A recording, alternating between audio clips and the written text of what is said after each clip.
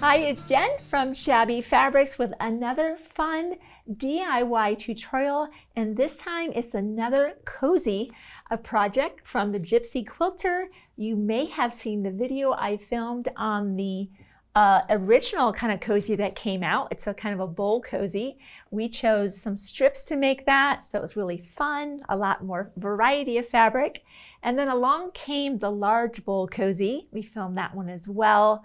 There's another one, it's not really a cozy, but it's a casserole kind of hot pad. Be sure to check that one out.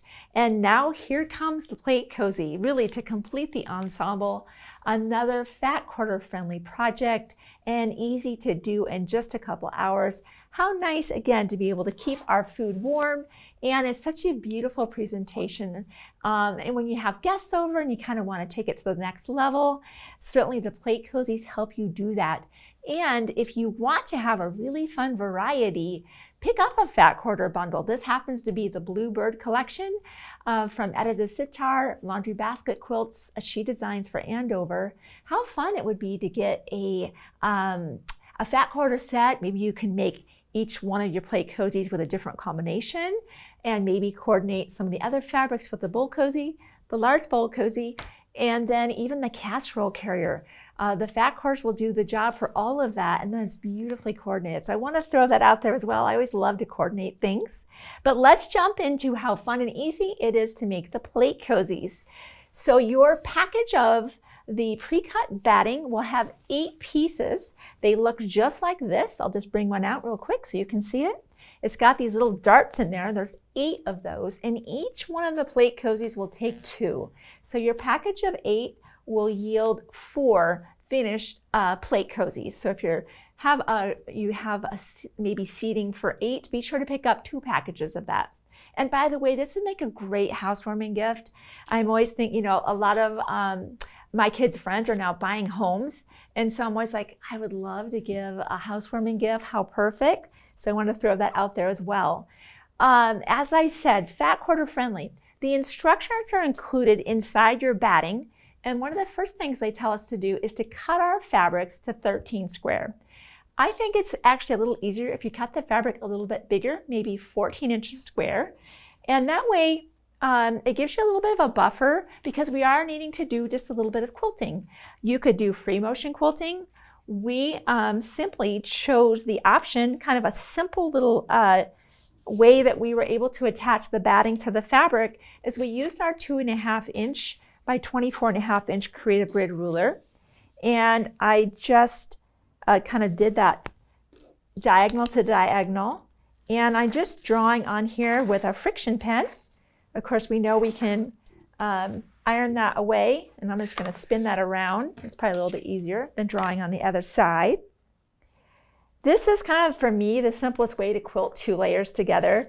I'm not that good at kind of that free motion quilting, but really you could do whatever you want. And the same thing on this other side, and you'll go ahead and draw that. And then we just, of course, sewed with a straight stitch. And let me show you what that looked like real quick. Oh, and you repeat that again, by the way. You're going to repeat that step with another fabric, that's what's on the back side, and then another piece of the batting. So you'll prepare those the same way, and you're just going to sew on those lines. Now, this is one of the ones that I did before we sewed it because I didn't want there to shift any. So I just put some of the Wonder pins in there. If you're curious about those, super easy to use. In fact, I'll take one out. And you're just going to want to insert them where you won't be sewing, so you don't have to take anything out as you're sewing along. I really love these.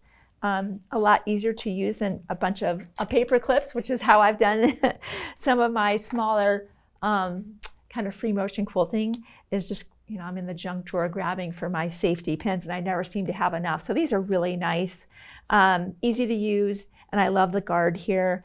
So once that's done and you've sewn on the lines, of course, this is what that'll look like. And now we just need to trim around. It's easiest to just grab that same tool that you use to mark with and just lay your straight edge along there and just clean that up, kind of along the sides.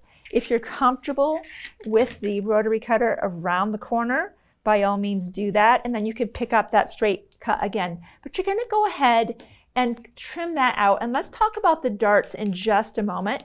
So let me just put those aside, keep our workspace nice and clean. I really like cleaning, trimming away the fabric that's in the darts. So we've done that ahead of time. In fact, let me show that to you. Let me show you why I want to get rid of that fabric in the dart before I start sewing it together. The next step is to basically go right side together. And because that fabric is in there, I really can't see the other side of my batting. That's why I like to, before I sew the darts closed, I like to just trim in there. You could get your longer scissors. The Kais will certainly do that, where you're just going to trim that away, so that now for our next step, when we place this right side together to close those darts, I can see the edge cleanly and clearly. I'll use my fine clover patchwork pins, and actually they're called fine pins. I don't think they're called patchwork. These are not the ones I use for piecing. These are a heavier gauge, they're longer. They still have the great glass head, in which I love that. We're just going to pin that, and you're going to pin every dart just like this. And you'll sew 1/4 inch. Now, keeping in mind that you're going to feel like you have to come well past this dart. You see what I'm saying right here? In order to stitch this 1/4 inch all the way out, you're going to almost come like 1 inch past that V. That's normal. So that might feel weird to you, but that's what we need to do in order to maintain that 1/4 inch so we don't dive in there. Because we're going to be using these. You're going to get food on them. They need to be able to be thrown into the washing machine, and they need to be able to hold up. So we want to make sure we do have a good solid full 1/4 inch seam. So let's do that. And we would do the second piece the exact same way, just pinning those darts. Let's go sew 1/4 inch together. Then I will finish the rest of the darts on this one, as well as the second piece. And then when I come back, we'll put our 2 halves together to complete our plate cozy.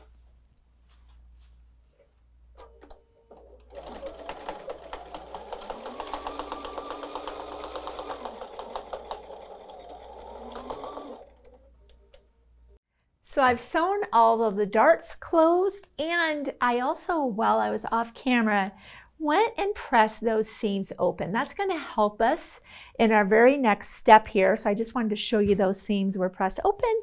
So let's place one right side up, and we'll place the other one wrong side up, so that now we have right sides together. And this is where you'll begin pinning. We always want to pin those intersections that we want to come together first, and then we'll go back and pin in those corners. And as you can imagine, once we get everything pinned, and I'm going to maybe use even some clips around there, we're just going to designate a side, maybe this side right here. I'd like to avoid the corner if I can, where we leave about a 3 inch opening, and we'll use a 1/4 inch seam allowance and basically just stitch around, leaving that opening, and we'll turn it through. But I'll go ahead and keep pinning this together, pinning in the corners as well. And then I will be over at the sewing machine. I think I'll also mark with my friction pen my beginning and ending point, because sometimes I forget and just close the whole thing. I've done that before. Just a reminder, wherever you start, be sure to reinforce that a couple times, backstitch, go all the way around, and the same here where you end, because there will be quite a bit of tension as we go ahead and turn the plate cozy through. So I'll see you over at the sewing machine in just a moment.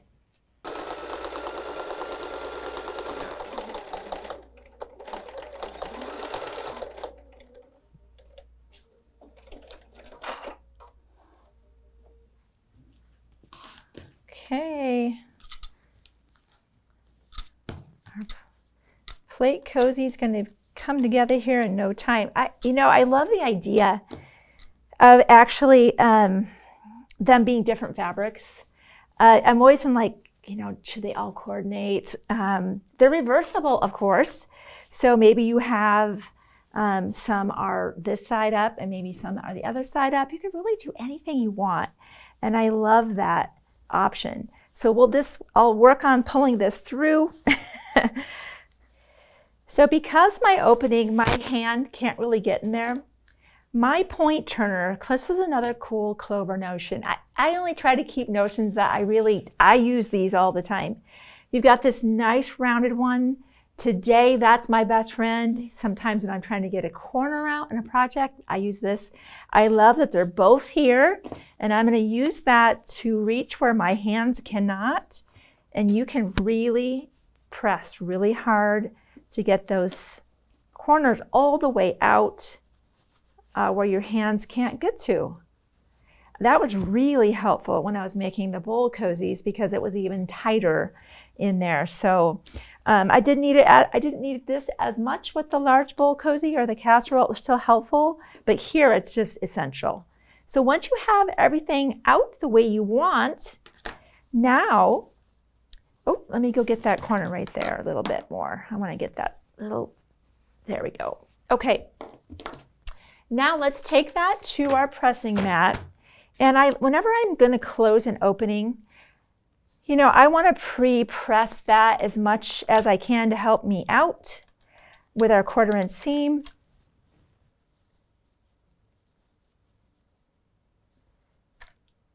There we go.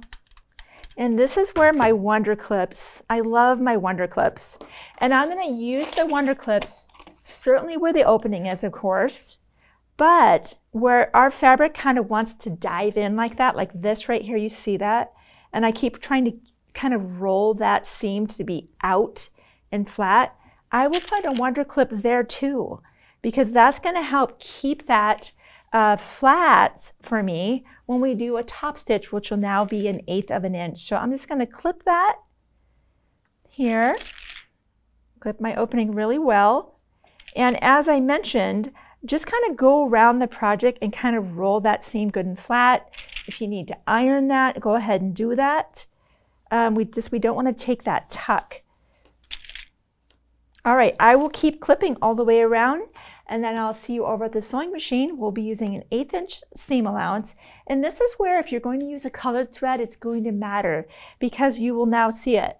I have this darker color on the top. I think the color I've got here, I can't quite see, that 1546, I believe.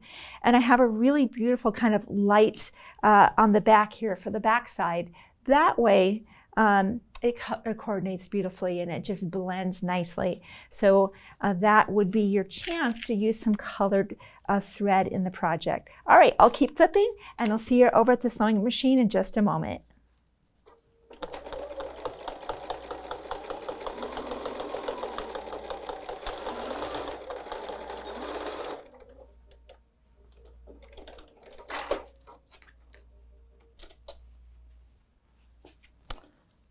Oh, I love it.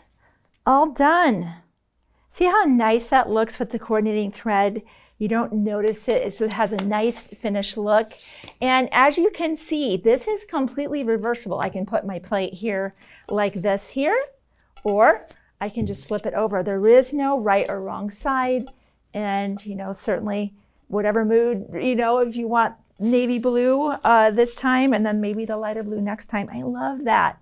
So a super fun project, as you can see, absolutely accessible. You don't need to be an accomplished quilter to be able to do this, to dress up your dinner table, and obviously fantastic for gift giving too. So hey, there is so much more coming your way. We love bringing you new content every single week as we discover new products. It's fun for me too. Be sure to subscribe so you don't miss out, and get on our e-newsletter as well if you haven't already done that. So much going on here at Shabby Fabrics. I'll see you soon on another video.